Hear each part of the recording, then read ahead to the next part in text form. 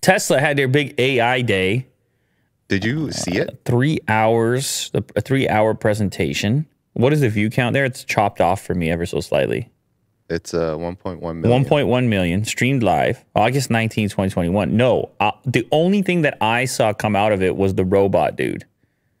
Did you see the actual like robot? I mean, I saw a photo of it. Oh, okay. So you haven't seen it dance. I have not seen the dance, nothing. Cool. We have live react here. This is a nice, amazing engineering from the Tesla team. They did something that was truly amazing here. I can't tell if you're being sarcastic or not, but okay. I mean, yeah, that's the robot itself. Yeah. But they actually brought it in on stage to meet Elon. So this is the photo I saw. This is very humanoid. And it's coming up on stage. Look at that. That's not a robot. That's a person, man. Come on, dude. What is this stunt? There's all right. Amazing feat of engineering here. So what was their angle here? That it's funny that we keep watching the Boston Dynamics robots dance, and so they're like, let's make it dance. Take a shot at them, or what? Maybe, yeah. Well, obviously there isn't a physical robot that right. they can show, so they just Elon's humor decided to just dress someone up as a robot and have them dance. Tesla's events are always feel so low budget. Yeah, but that's what makes it fun, right? Forever, you have like though? the richest guy in the world, and then you have like this weird off-put stage. Forever though? I don't mind it.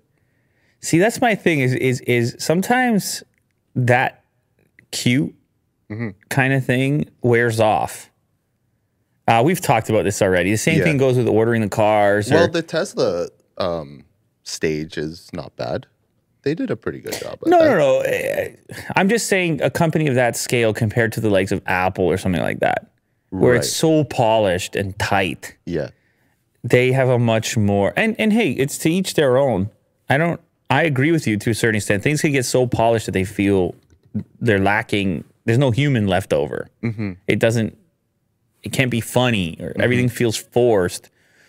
It's fine. I'm just curious if we ever get to that point where there's more polish. If they put together presentations that are more similar to the other tech giants that are out there. I'm not saying they have to, or even that they should. I'm just curious if they ever get to that point.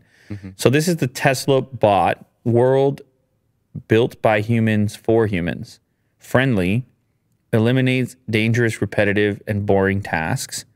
It's 5'8", 45-pound carry capacity. 125 pounds is the weight of it. 150-pound deadlift.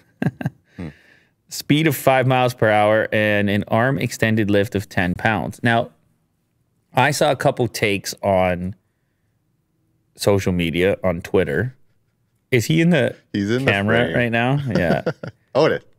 Down. It's because you got the treats on the table. I know. Yeah. I should give him one.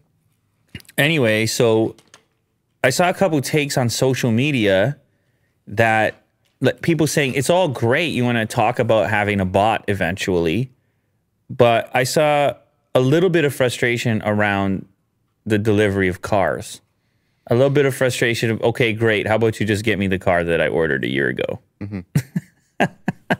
Yeah. And maybe that's what I'm talking about the romance of the whole thing. Is like once you interact with it in a more intimate way, or you've been a customer for a long time, your expectations change over time. For sure. And the moonshot aspect is still interesting, but you grow to be skeptical about when it actually happens. So, for example, if I was to say to you right now, I'm sounding like a downer right now. I like robots. This stuff is cool. I like it when it's shown off. I even like concepts. But if I were to ask you right now, Will, at what point do we see this robot in real life? At what point do I buy it? At what point is it in this studio? What date do you put on that? Maybe I would say realistically, 5 years. 5 to 8 years. You just don't give me no 5 to 8 range. You really want to say 10 years is what you really want to say.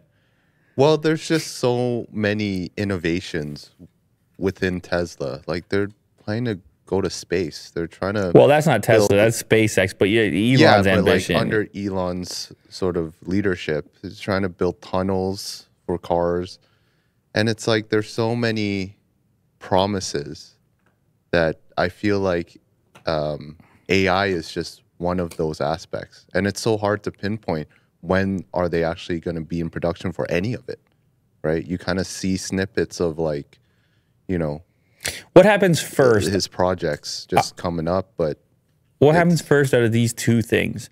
Do I get the Tesla bot in the studio, or do I get the Neuralink implant? Which one happens first? Good question. I think the bot. Interesting. Okay. I mean, with the brain stuff, doesn't it take a while? All that brain stuff. With the AI stuff, they can literally just build like a Boston Dynamics similar to that. I feel like it might be a little faster. Mm-hmm. Right? Yeah, it's just, we'll see. We'll see about these bots. I'll get one. How much is he charging for it? Did he say? No. No. But, I mean, they're just, I guess it's just couple a vague. Specs here. Multicam video neural networks, autopilot cameras, PSD computer, neural net planning, auto labeling, simulation, and tool. I mean, the way they're showing it looks great. It looks more human-like than anything Boston Dynamics has done with the Atlas or, well, obviously with Spot. Spot is on 4 legs. Mm-hmm. So it looks cool, but yeah, it's just concept stuff. Vaporware. Hey, no, man. No, Jeez, that's a heavy word, man.